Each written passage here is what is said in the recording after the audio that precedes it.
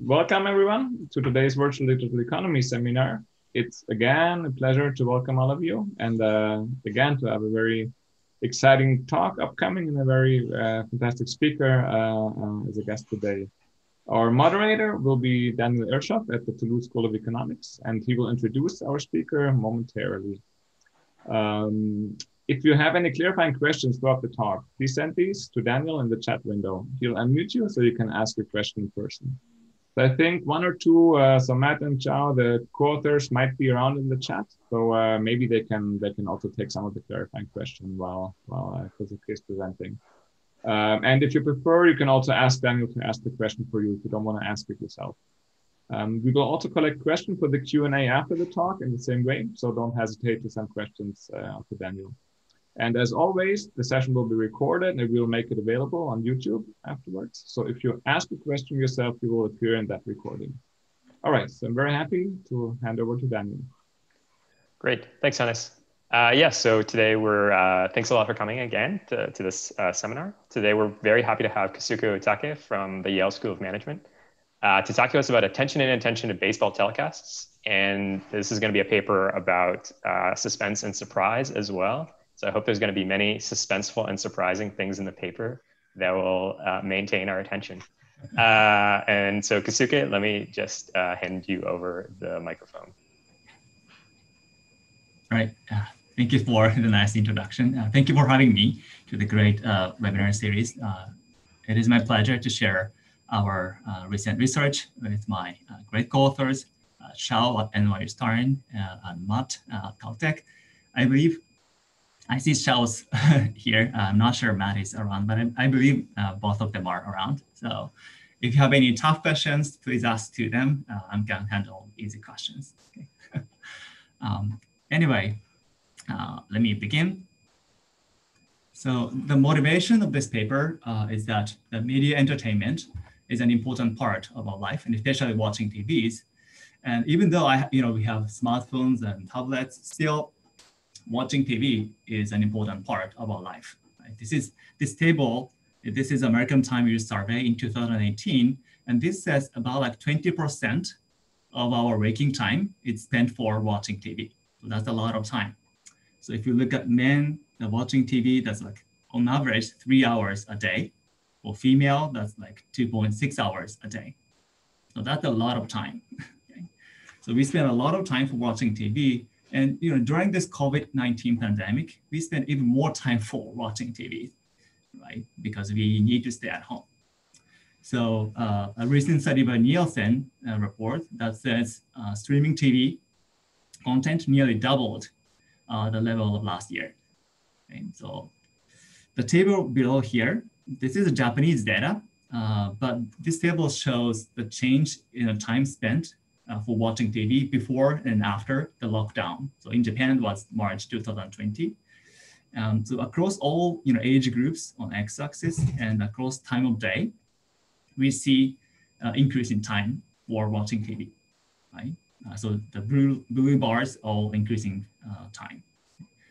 Teenagers is kind of interesting, right? On average, they increase the time for watching TV, but they spend much less in the early morning between 6 and 9 a.m., but they spend much more for watching TV between 2 to 6 a.m. So kids and teenagers, they go to bed late and they wake up late, right? So, but on average, what I want to emphasize here is that people spend more time for watching TV during this COVID-19 pandemic. So I think still it is important to understand the TV watching behavior. What are the driving forces to increase customer engagement for TV contents? So how does the TV program content affect TV watching behavior and engagement to TV programs? Those are still important questions to ask. So when we are thinking about how TV program contents affect our engagement to TV programs, and I think the presidential election that we had a month ago was a kind of interesting, motivating example for our research, because when I was watching, the election results last month, I was like this, right? Because waiting for the results in some states is very suspenseful. Like, we don't know the results until the week after. but waiting for the results of some states, like if the some states were flipped, those events are kind of surprising. So when I was watching this election results, it was a kind of series of suspenseful and surprising moments. And that increases our engagement to the TV programs. Right? So actually, in the literature, suspense and surprise are key driving forces to increase customer engagement to TV viewing across all genres, across all categories. I'm not going to talk about the theory in detail, but there are a bunch of theories that jointly identify suspense and surprise are an important part of our customer engagement to the TV programs.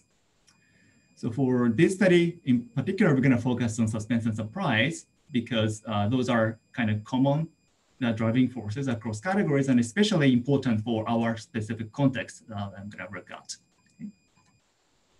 That's the baseball games. So the sports events, I think suspense and surprise are very important to increase customer attention and viewing. Okay. So suspense, this is a feeling of excitement or anxiety while waiting for something uncertain to happen. But surprise is something unexpected or a feeling that is caused by some surprising events. Okay. So we're going to focus on those suspense and surprise as the TV kind of contents or features, and how does suspense and surprise affect the TV watching behavior. Okay. So the research question we are asking in this paper is, how should the TV program planner design programs so that they can change suspense and surprise in a program to TV viewers? Okay. So by designing appropriate TV program contents, they can change suspense and surprise in the programs that drive the customer engagement to TV programs. How should we do that? That's the question. So this is a product design question. TV program designers, by changing the program contents, they can change the surprise and suspense in the program that affect the customer viewing behavior. So they want to maximize customer welfare. They want to maximize the number of eyeballs or customer engagement by designing the program contents. Okay. And also this is relevant for advertisers because the question is, when is the best timing, good timing to have commercials or advertisements? Should we have commercials during the suspenseful moment, or should we have commercials during surprising moments? In general, advertisements and commercials are interrupting watching behavior. So in a suspenseful moment, people are actively paying attention to the screen, but all of a sudden commercial starts, then people's engagement or people's attention might get disrupted. Right? People might start watching different channels, for example. Right? So when should we have commercials and advertisements during the program? That's an important question for advertisers as well. Okay, so that's another question we are asking in this paper. And the specific context we are studying in this paper is professional baseball games in Japan. So rephrasing the questions above, we're going to ask the following two questions in this paper. How can we improve the rules of baseball games? So we're going to focus on the professional baseball game programs. So the program contents, basically the rules of baseball games. Okay. And the Major League Baseball game is currently actively discussing several rule changes. Some of them were already implemented, but through the kind of factual simulations, we can simulate how the customer's viewing behavior are going to be affected when we change the rules of baseball games. So for example, if we shorten a game from 9 innings to 7 innings, 9 innings is just too long, so let's shorten the game from 9 innings to 7 innings. How does that impact the people's viewing behavior? Or what if we start a mercy rule? So if one team outscores another team by like 7 points by the end of like six innings, the game is going to end. If we start a mercy rule, how does that affect the customer engagement, and what's the implication for that for advertisers? Okay, so that's the question we can do. And also we're going to ask, when is optimal timing, good timing to have commercials? Should we have more commercials in like 9th innings with bases fully loaded, like the suspenseful moment, or should we have more commercials in the first inning when nobody is on the base? I'm not sure if you have time to go through all of the results, Some of the results are still ongoing. We don't have the results yet, but I hope we can get to the results. Okay, so those are the kind of questions we are asking in this paper. Related literature, I'm not going to talk about most of them, but there is a growing literature in the second bullet point. There is a growing literature looking at suspense and surprise. And they are mainly also focusing on sports events like soccer, tennis, things like that. But most of the existing papers are looking at kind of aggregate data of viewing behavior. Okay. And as I will show in a few slides, we have a better measurement of customer engagement, individual level customer engagement, that allows us to dive into the detailed questions about product designs. Okay.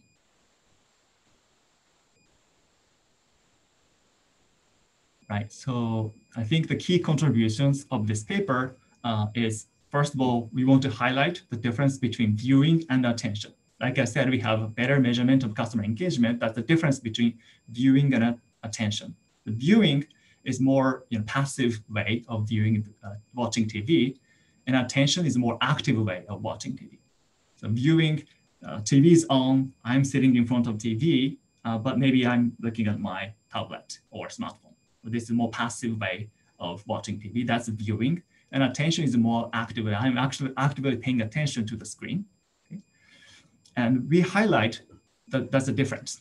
Okay? Viewing and attention are different. And in suspense and surprise, the program features and contents affect differently to viewing and attention. Right? So to the extent that attention is more precise measure of customer engagement than viewing, our results have some implications for TV program designers and also advertisers. Okay? And also we want to highlight the spillover effect from TV programs to advertisement or commercials. So for example, we find that a more suspenseful event in a baseball game leads to an increasing attention to the baseball program, but more distraction from the commercials. Okay? So increasing suspense in the baseball game might be better for baseball programs, but for the advertisers, it might not be good. Okay, so there is a spillover effect between games and commercials. And on the other hand, a surprising event in a baseball game leads to little impact on viewing and attention for the game, but actually we find it enhances attention to commercials. Okay. So some of the results are consistent with the previous papers, but we want to highlight that when we design the program contents or when we think about when to have commercial and advertisements, we need to take into account the potential spillovers between programs to attention, so commercials. Okay. So that's the kind of key contributions we are aiming to. Maybe I can pause here if you have any question. Perfect. So there's one question from Luis Cabral. Luis, I'll just unmute you and then you can ask it. Yeah. Okay, my question is very simple in terms of contribution and related literature and so forth. I was immediately taken to Surprise and Suspense, the Eli Kamerick and I forget the third author. So and they also use very disaggregated data, if I recall. So I was very curious as to how your paper is going to relate to that, both in terms of the conceptual framework and in terms of the results. Yeah, basically our suspense and surprise definition measurement is coming from L. Frankel Kamenika paper. So we use the same definition of suspense and surprise. But like I said, we have disaggregated data about viewing and attention, the passive and active way of viewing, watching TVs. And we want to highlight that how suspense and surprise affect differently to viewing and attention. So that's the kind of key difference. And also we have not only the TV programs, but also we have commercial information. So we can see the potential spillover impacts of that. So theoretically, suspense and surprise are coming from the JP paper. Great, thanks. And let me just ask one question myself. So I was thinking about the quality of the teams and the quality of the competition as a whole, basically affecting, that's an important margin that's also discussed by sports leagues or like especially MLB. So is that something that you're thinking about or is that like I definitely agree, and I think that's important, margin that we should take into account. We have some, game fixed effect in analysis that partially takes, accounts for the importance of each game. But I think that's what we, kind of try to control for that. And there's one more question from Larry White. So Larry, let me just unmute you. Okay, got it. I was just struck by your last sub-bullet on this slide. It's not clear to me what the mechanism is that links a surprise to the commercial message, even though it doesn't affect the viewing and attention to the program itself. That's not immediately obvious to me. Yeah, in a paper, we have some psychological explanations. How surprise leads to the distraction, so more attention to commercials. One mechanical thing some people said is that after the surprising event, people want to see the kind of reviews of replay of events or things like that, and then they stay paying attention to the screen and things like that. That's one kind of mechanical way to explain this spillover effect. But we cannot really disentangle different mechanisms, but rather I think we can also think about some psychological mechanism behind that.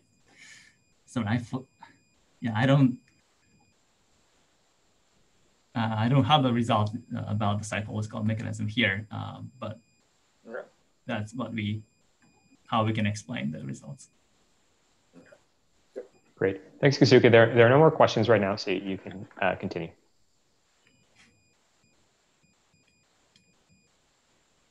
All right. Yeah, so let me talk about the data.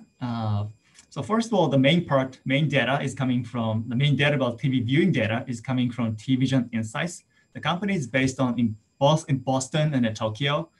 And for this study, we are using the Japanese data. For another study, actually, we are looking at the presidential debate data. For that study, we are using the US data. But for this paper, we are looking at the Japanese data. In Japan, the company recruited about 900 households, including 1,500 people across the prefectures in Japan. You might be worried about some sample selection. What I can say is they closely follow Nielsen's way to recruit people. So they try to make the sample as represented as possible, but maybe some concerns about sample selection, we acknowledge.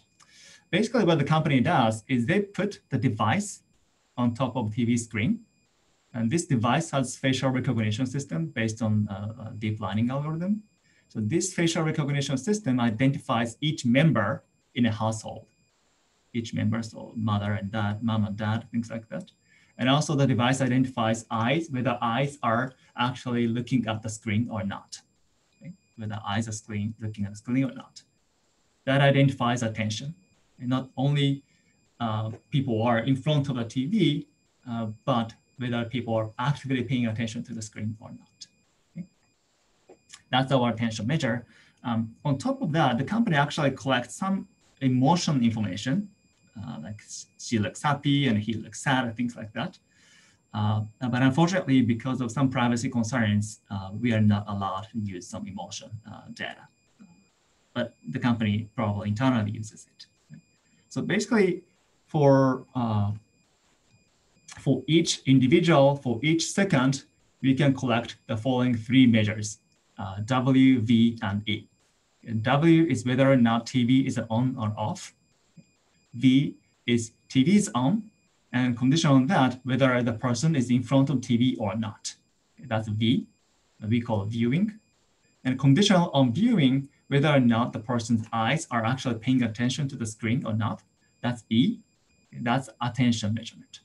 Okay? So we have W, V, and E, three measures. And based on the conversation with the company, this V measure, viewing measure, is closely related to what Nielsen measures in the TV rating data. Okay? So V is a kind of the traditional measurement, and E is probably a more precise way of measuring customers' engagement, attention. Unfortunately, because of some NDA restrictions, I cannot show the raw data of V and E, here, but what I can say here is there is huge discrepancy between B and D. Conditional on, I'm sitting in front of the TV and TV is on, only 30% of the time people are actively paying attention to the screen. Okay?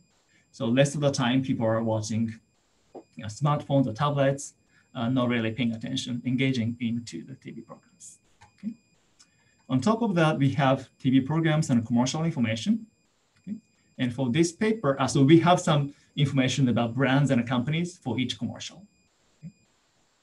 And for this paper, we're going to focus on the sample who are tuning in the baseball game, at least wait 1 minute for the game.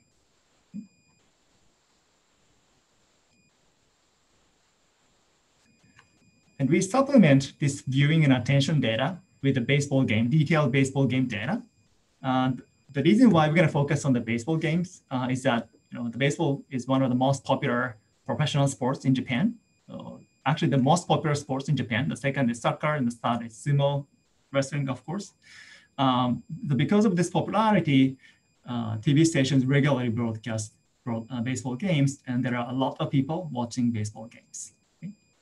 And second, and more importantly, baseball games, it is relatively easy to summarize what's happening in a game. It is relatively easy to summarize game contents and status in a kind of low-dimensional state space, okay? Like innings, outs, bases loaded, score differences, etc. Those are kind of relatively easy to measure in the data. If you look at soccer or basketballs, it's not easy to summarize what's happening in the game. Right? There are many players moving together in the same way.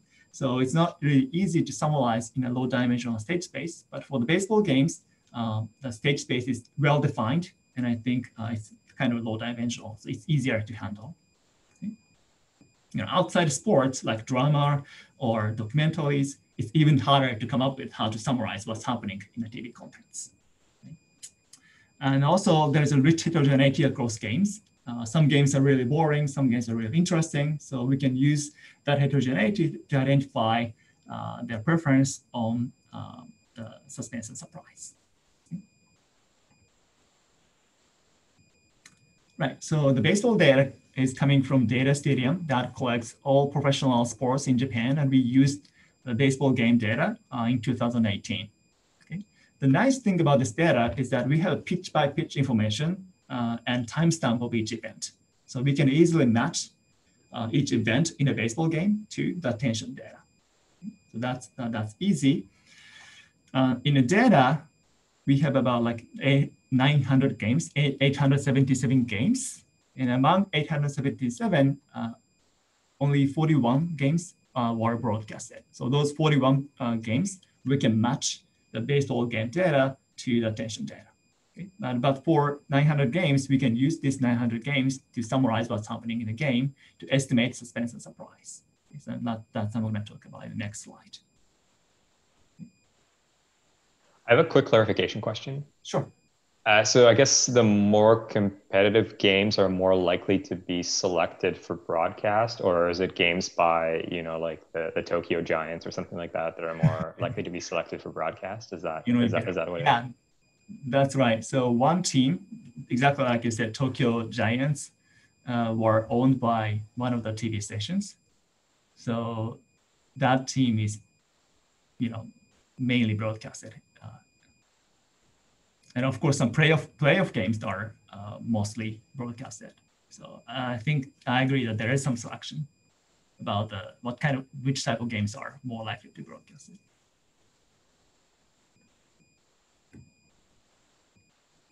Some descriptive analysis.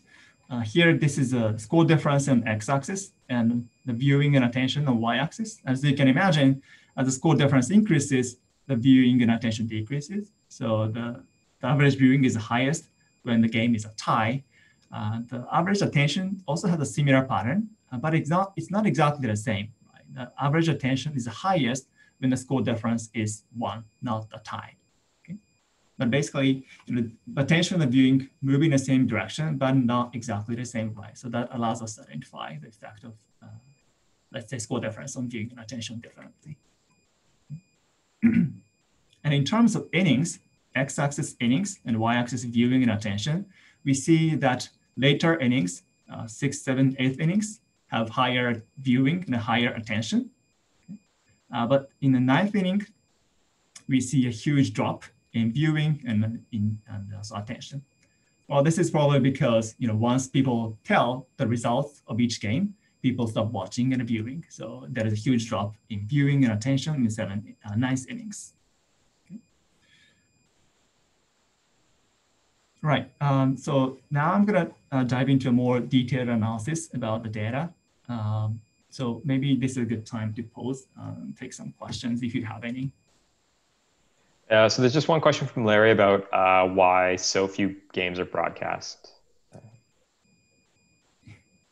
Yeah, I don't have a clear explanation about that. There are more local channels that broadcast, less popular programs. But yeah, I don't know. Well, one reason probably, even though I said baseball is the most popular professional sports in Japan, soccer is gaining popularity. So the TV stations broadcast more soccer games, or sumo is kind of coming back. So maybe the market share of baseball is declining a little bit because of soccer and sumo. And there's also a quick clarification question from Munati Narang. Yeah. Actually, let me just try to find you and unmute you.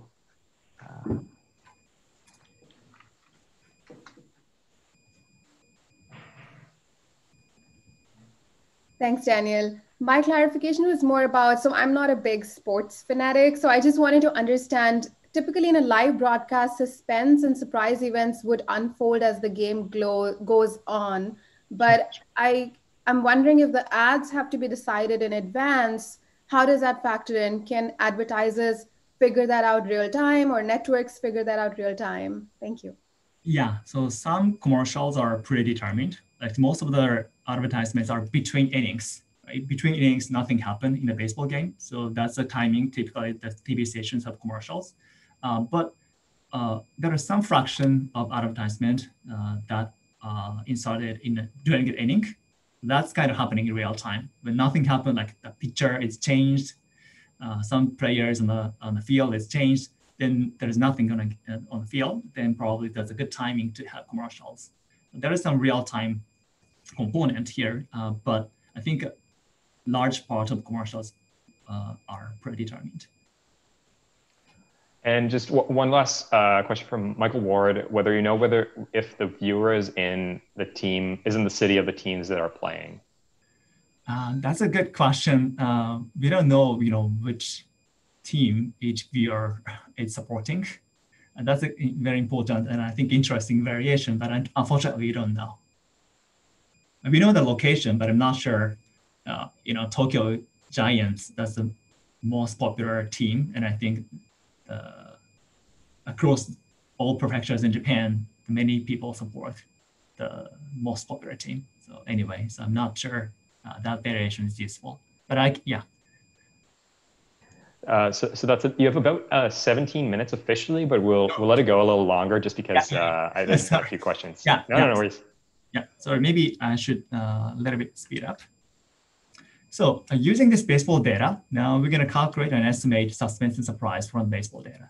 And like Luis asked before, our definition of suspense and surprise are coming from a seminal paper by Eli Frankel Kamenika, 2015 JPE. This is the same, theoretical paper about Bayesian persuasion, but they have a empirical part in which they calculate suspense and surprise for various events like tennis, presidential elections, things like that. We closely follow their definition of suspense and surprise. And also, I think this definition of suspense and surprise were also tested in psychology in laboratories. So I think our definition of suspense and surprise are not really a terrible definition of suspense and surprise. Okay. So let me introduce a notation, mu GT. So we assume a rational Bayesian viewer who has mu GT. This is a prior belief about the home team winning probabilities. What is the chance that home team is going to win given all information available at time t? Using the all information available at time t, what is the chance that the home team is going to win this game? And that's the mu GT prior belief. And based on this mu GT, suspense is defined in this equation. This is basically the standard error, the variance of what's going to happen in the next period. So mu GT plus 1. And what's going to happen to the next period, the variance and the standard deviation of that event is the suspense. So this is the ex ante measure of how uncertain I think the chance of home team winning is going to change given the all information available at time t. Okay, so that's the ex ante measure of what's going to happen to the game. That's the suspense. And the surprise, this is the difference between mu GT and mu GT minus 1. Okay, so this is ex post measure about what happened to the game. So this is a surprise. And we're going to use suspense and these measures of suspense and surprise. And other empirical papers using suspense and surprise also use similar or same definition of suspense and surprise. Okay. We can estimate this mu GT using the baseball data because we assume rational Bayesian viewer. The mu GT, this is a probability that home team is going to win given ST, state variables at time t. The state variables at time t includes BO, this is bases loaded and out counts, innings, head or bottom, or score difference. Using those information, state variables, we can predict what is the chance that home team is going to win this game. That's mu GT. Okay, so we can develop a predictive model, this right-hand side, to calculate the prior belief mu GT from the baseball game data. So we train the predictive model using the XGBoost, using all 877 games, not only the game 41 games broadcasted, but also all other remaining games, about 900 games in 2018, to train this predictive model. Okay. Our prediction accuracy is about 80%, so I think it's fine. And we also estimate the state transition probabilities. So state transition of ST plus 1 given ST. We can also estimate this to calculate suspense and surprise. Okay. So we trained the mu GT from the data, and the state transitions we can calculate suspense and surprise for each game and for each minute. Okay. So this is how suspense and surprise move for 2 games. This is kind of boring game in April 2019. This yellow chart, this is a score difference. And for this game, the away team scores two points at the beginning and 3 more points in the middle. And after that, basically the away team is always winning. So the home team winning probability is very low and nothing happened. So suspense and surprise are almost flat. Away team is going to win anyway. But the right game here, September 2019, this is a more exciting game. So nothing happened. Both teams do not score until the last minute. The score is 0. But in the last inning, the home team gets 2 scores and the home team is 1. So, but during the game, there are many things happen. So the home team winning probability change and fluctuate. And because of that, both suspense and surprise fluctuate a lot during the game. Okay? And when the home team gets 2 scores, the surprise jumps up and the suspense also jumps up. So this is how the suspense and surprise evolve during the game in response to the home team winning probabilities. Right. Maybe I don't have so much time to let me skip some descriptive analysis, but and now using this suspense and surprise data and attention data, we're going to estimate a choice model to see what are the driving forces of viewing behavior. Okay. So the actions here, there are 3 variables. 0, if the person is tuning away from a baseball game. Okay. So the TV is off or the person is watching different programs, not baseball games. If it takes 1, if the person is watching, but not paying attention to the screen. So we say this is low attention. And y is equal to 2 if the person is watching and also actively paying attention to the screen. So this is high attention. Okay. This is the outcome variables, and we simply estimate a multinomial logic model using suspense, surprise, commercial dummy, and customer demographics, age and gender, and gameplay variables like score difference and innings, or play of games, or batting orders, those kind of gameplay variables. Those are DGJT. Okay, so using these variables, we can estimate multinomial logic models. Of course, we have done a lot of robustness checks, including more variables, or we try nested logic model or order logic model. We can allow time dependency in watching behavior. We can also think about more structural, dynamic kind of model. That's kind of computationally hard. So we kind of prefer to use a simple multinomial logic model for now. But if you have any suggestions and ideas, I'm happy to hear your opinion. Okay. Sorry, I think I have a lot of questions, but maybe I can hold those questions. No, I think that there's a bit of a discussion going. It's okay. I think your co-authors are handling some of the more clarification questions in the chat. So let me talk about the results and also some kind of factual results. Okay, so this is a multinomial logic results without any interactions. There is no heterogeneity. So the left panel here, this is y equal to 1, low attention. The right panel here, this is high attention, y is equal to 2. So 1 and 1, these are the same model. And the 2, the second column and the fifth column, 2, these are the same model. Okay. So we find that for low attention, the effect of suspense and surprise are kind of mixed. Sometimes negative, sometimes positive, sometimes not significant. So for the low attention, suspense and surprise are kind of mixed.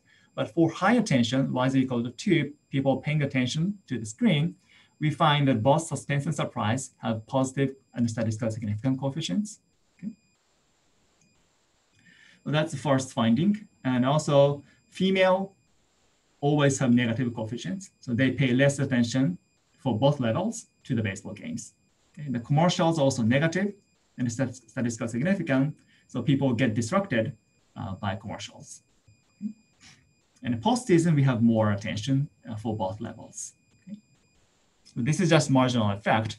And I think more interesting results is here when we allow interactions and heterogeneity. Okay. So here we have more richer specifications. There are 2 slides allowing interactions with suspense and surprise and demographics and gameplay variables. Okay. So let me first focus on the interactions between suspense and surprise and demographics. Okay. So by themselves, suspense is positive for both low attention and high attention. But surprise is by itself, surprise is not really statistically significant. Okay. But I think more interesting finding is here, for example, female and suspense interaction is always negative for both levels. And female and surprise interaction is also negative and statistically significant. And so female are less responsive to suspense and surprising events in the baseball games. Okay. And this finding is, I think, consistent with other papers. Okay.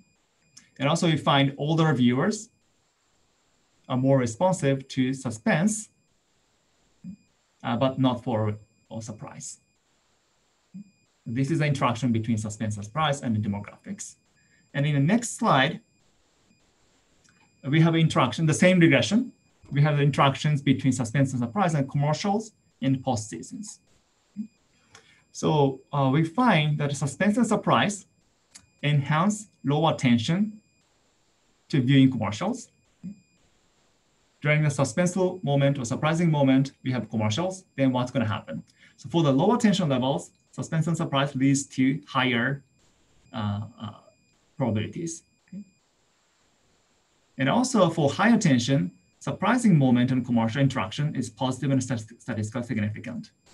Okay. But the suspenseful moment, if we have commercials, the people's active engagement to the screen is going to be smaller. Okay. So while surprise increases high attentive viewing, suspense inhibits attention to commercials. People do not like having commercials during the suspenseful moment. Another thing is here, the interaction between female and the commercial. This is both positive and statistically significant. Okay. So I think this is kind of interesting because most brands and companies that have commercials during the baseball games, is kind of targeting to male viewers, like alcohol, beer, like automobile, things like that. But this results indicating that female viewers are more likely to paying attention for the commercials during the baseball games. So maybe the companies may want to adjust their targeting strategies for the baseball game viewers, female baseball game viewers. All right, so this is, so I have 5 more minutes, and let me talk about the counterfactuals. We can go for you can go for like, let's say 7 or 8 minutes Okay. rather than 5. Okay, thank you. Yeah, maybe I was a bit too fast to explain the results, but I think the counterfactual is more interesting. So let me talk about counterfactuals anyway. So using this estimated multinomial logic model, now we can think about counterfactual simulations in which we change the rules of baseball games. Okay, so this is a list of rule changes that Major League Baseball is currently discussing. And some of them make sense, some of them may not really make sense, but we can do some counterfactuals. And today I can show the results of this 0.8 7-inning games. We can shorten the game from 9 innings to 7 innings.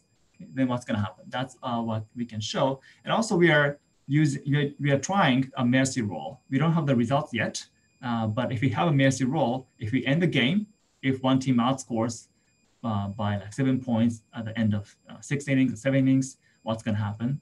We don't have the results yet, but we are working on that. So today we're going to focus on the 7-inning games. So the first thing we're going to do is using the estimated state transition state transition model, we can re-simulate the games if we shorten the game. That creates counterfactual suspense and surprise. So we don't really chop the game in the data at the 7 innings, but we kind of re-simulate what's going to happen to the game if we shorten the game. That creates counterfactual suspense and surprise. So in the data, the average suspense and surprise are like 0.04 and 0.01. But if we shorten the game to the 7th innings, we see an increase in suspense and surprise. Okay? If we shorten the game, the average suspense and surprise are higher than actual data. These are the 2 same games that I showed before. So if we chop the game, if we shorten the game, the basic patterns look same, but if you compare the 2 figures, that's not exactly the same. We see more fluctuations in suspense and surprise, for example, in this more exciting game. Okay? This is the counterfactual suspense and surprise. This is not exactly the same as the previous figure. So using this counterfactual suspense and surprise, we can re-simulate the people's viewing behavior, paying attention and watching. Okay. Right, so this is the counterfactual results. The first column, this is the data. The second column, this is the counterfactual results. And low attention, this is y is equal to 1. High attention, y is equal to 2. And total viewing, this is y equal to 1 plus 2, so the sum of the 2. Okay. So we also split during the game and during commercials. Okay. So first of all, we see that total viewing to the game doesn't change so much, from 5.97 to 6.03. So 0.06% increase, but it's not that much. Okay? But total viewing to commercials increases a lot, from 3.42 to 5.30. So total viewing to commercial increases a lot. Okay? But most of the part, from 3.42 to 5.30, the most of the part is coming from low attention viewing, y is equal to 1. Not really passive viewing to commercials. So 2.8 to 4.47. High attention viewing increase like 0.21, 21% or things like that. But the majority of the change is coming from the change in low attention viewing to commercials.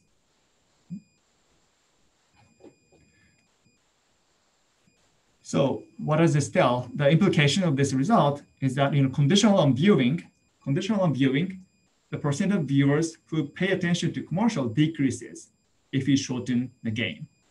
Okay.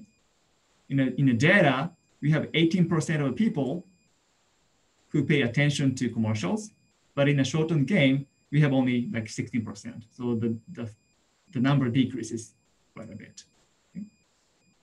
So what this says is that if we shorten the game, we have more people sitting in front of the TV during commercials.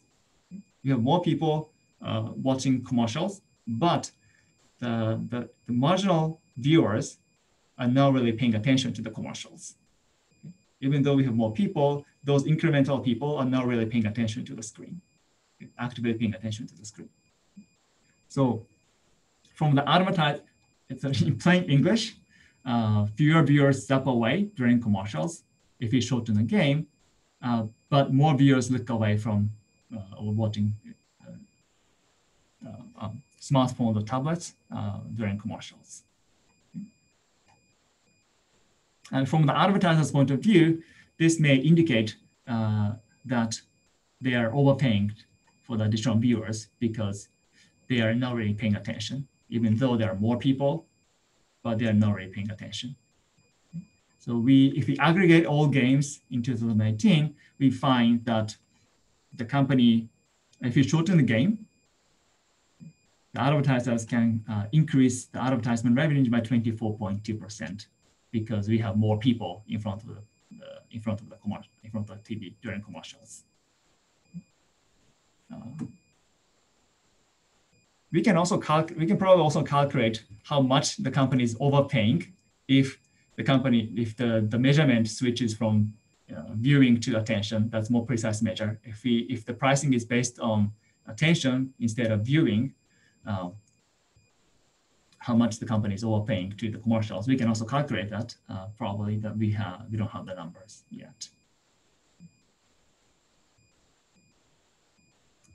Maybe I'm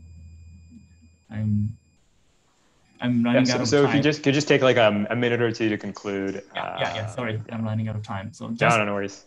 Key takeaways of this paper is that we investigate the impact of TV program contents with a special emphasis on suspense and surprise on the viewers' attention and the viewers' viewing and then customer engagement. And we propose the program design strategies. In this case, we shorten the game or we implement a master role. We can try different role changes, but that's the product design strategies we tried. We have the unique data about the customers' viewing and attention differently. And also we have detailed information about what's happening in the baseball games. So we can match those baseball and attention data to study the program design questions and the advertisement timing question.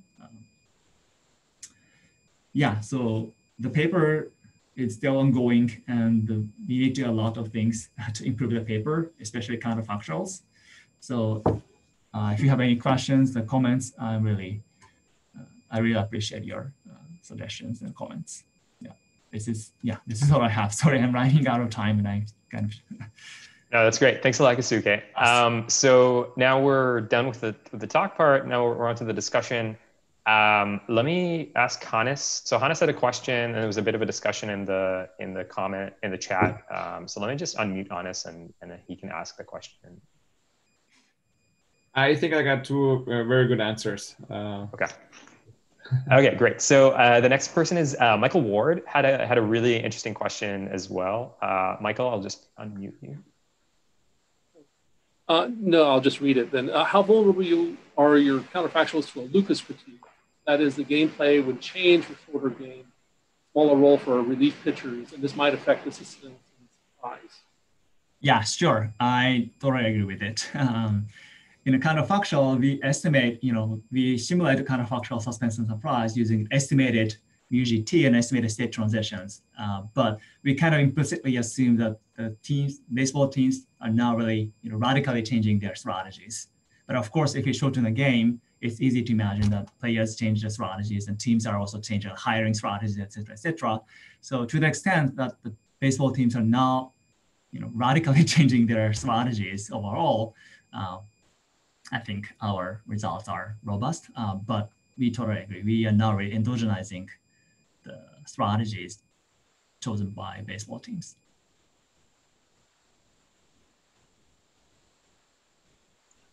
Great, thanks a lot. There are no more questions in the chat. If anyone has any, oh, there's one more for Inattention. So let me just unmute you. Perfect.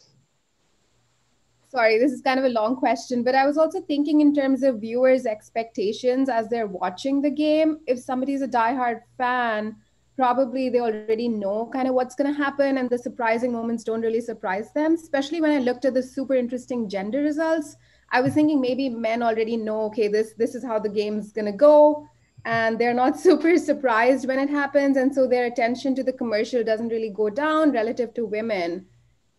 Is there a way to factor in that kind of bias? Yeah, that's a good explanation. We haven't thought about this explanation, but yeah, I agree. This might be a reason that explains the different gender difference. I think your data is super interesting. One of the other things you might be able to see from the facial recognition stuff is when people are watching together with somebody else versus when they're watching the game alone. I feel like women might also distract men when they're watching. So you may see some of those joint viewing explanations at play as well in your future extensions. Yeah, I see. Yeah, definitely we can check if people are watching together or just by themselves. We have the a person ID and a household ID. So even though within the household we have some variations, so we can take a look, but we haven't done that. Mm-hmm. Thank you. And Hannes has a question about dynamics. Yes, so I can completely understand why you're using the static logic model here. I was still wondering, to what extent you thought about this, because it seems to be potentially very dynamic context in which, I don't know, there's some big distraction during the game, and you cannot, switch your attention back and forth. That is right. And I think we initially started from more dynamic structural model. The problem of this, static multi-element logic model is even though I'm not really paying attention and watching the baseball games, still I know what's happening in the game. I know suspense and surprise. I know gameplay variables in the data. If I'm not watching, I don't have any data information about that. But we implicitly assume that they know that. So, but we can think about more structural and realistic expectation evolution. If I'm not watching and paying attention to the screen, my belief evolution is only based on some population distribution, not the actual realizations. So we have some results based on this more dynamic structure model, and the results are kind of consistent with what we found in the multi-domain logic model. But the problem of this dynamic structure model is we cannot really control for a lot of fixed effects or a lot of rich interactions because of computational reasons. So we kind of prefer the multi-domain logic model that allows us to have a lot of interactions and the fixed effects. But we can think about, we can definitely think about more structural model. Actually, we have some slides, after this. But I think that's a very good reason to go that way, actually, because I think interactions here are super important. Yeah, and also the fit of the multi-domain logic model is quite good, much better than the structure model.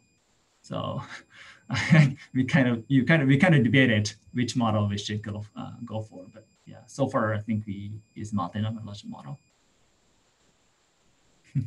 So I have another related question that's going to make your life harder. Have you thought about doing some sort of like a mixed logit model? Because again, I can imagine, different people have different things that they find boring or surprising. Like I love it, when the Blue Jays are beating the Yankees by like a score of 10 or something like that. Like that's my favorite game. Yeah. But other people may not be enjoying that. Well, in terms of the, game level heterogeneity, we control for that with the fixed effects for each game.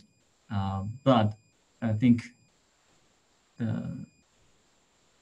But something like unobservable heterogeneity of the individuals, right? Like, so like you can have like unobservable types, like two or three, like if you try to include 2 or 3 unobservable types or something like that. Yeah, I have tried to estimate the random coefficient model, actually. If we allow time dependency, probably we should allow for random coefficients as well to separate the individual heterogeneity and random coefficients identification. But yeah, the computation is a bit hard and we don't have the results yet, but definitely we should try to see if the results are robust. And then I had a question. So unless anyone else, so I also had a question about, some surprises can be good and some surprises can be bad. So in some sense, both of your measures don't really have like a direction to them. Is there something? Is there some way you can do it? Like if there's an injury or something like that, that's maybe like not good. Like just like a bad surprise or something like that, right? Like so. Yeah, definitely. Yeah. So for our measure of surprise is absolute value. So there is no direction. But I think depending on home team or away team is at bat, we can allow different definition of suspense and surprise. I think at one point we were using different definitions of surprise, but yeah, we don't have the results. Yeah, I think that's another measure of surprise. Great, thanks. So we don't have any more questions. I mean, I can keep asking you questions about this because you really nailed my two interests, which is baseball and suspense and structural modeling. So I have another question related to the construction of the expected win probabilities. Yeah. So there's kind of there's ways in which there's standard ways and that use advanced baseball statistics to calculate expected probabilities of different teams winning, like expected runs or some like kind of analytics. And I think you can get data on that, and that might actually give you a better fit for these probabilities of teams winning. So sorry, say again. What's the kind of so there's different. So I mean, if you go to so if you watch a game, I don't know, like on MLB.com, it actually does give you like expected win probabilities at different points of the game, and they use these like analytics, like more advanced analytics, based on who the players are, what they do, that sort of stuff. So perhaps and all that data is available, I think. So perhaps you could use that. Yeah, I mean, yeah, I'm not sure if that is available also for the Japanese baseball leagues, but I think our construction of state variables is actually coming from baseball analytics. We talked with some OR people who are studying the baseball strategies. Our I think estimation of state transitions and these probabilities are kind of closely related to their definition of state variables construction. So probably not that terrible, but I think we can still improve. So just one more question from Larry. So Larry, whether you can use the track records. So can you unmute yourself? Actually, I'm not 100% sure about the question. Sure. I mean, it's just the sports literature, especially on baseball, has developed this kind of prediction model that Daniel mentioned. But yeah. As a simple way, just looking at the day by day date progressing through the season track record of the teams, and just using their win-loss percentages as a rough and ready predictor of the likely outcome could be, you've got those data that you could easily use. Sure. Yeah, I think that increases our prediction accuracy. But I think then we have to kind of simulate the entire season all together. If that state variable is one of the state variables, I guess. Yeah, that's kind of hard. No, that's not. Come on. That's really not. Given given modern computing capabilities, that's a piece of cake. Yeah, thank you. Yeah, yeah, definitely. I think the win and lose records are important part. Great, thanks a lot. So thanks for everyone for asking questions and participating, and thanks a lot to Kosuke for this great talk on a super interesting topic. So we're just about out of time, and I guess we'll